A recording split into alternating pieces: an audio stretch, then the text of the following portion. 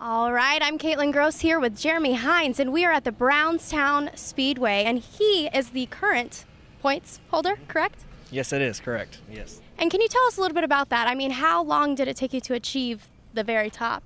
Well, the points start at the first race of the year. The track determines when they're going to start points, and I was lucky enough to win the first night of points, and we're 7 or 8 into it now, and I've ran good enough to hold the point lead. We've got a 60-point lead over Steve Barnett, so hoping to keep it up there tonight.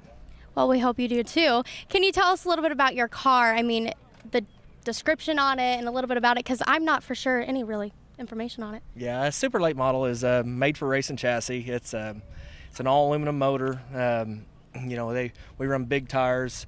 Here at the track, they've got 4 different divisions, and they go from the lowest budget all the way to the highest budget, which is what the late model is. And it's unlimited money, unlimited everything, and that's kind of been our problem this year. We don't have a lot of money, but we've been fortunate enough to run good. So. Well, that's a good thing. How many years of experience do you have with racing? I've been racing since 2000. Okay, so quite a while here. What's the best advice you could give to a young driver that's just starting out?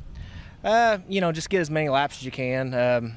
Don't get tied down to one track. Get experience the different shapes and sizes of all these different tracks across the country.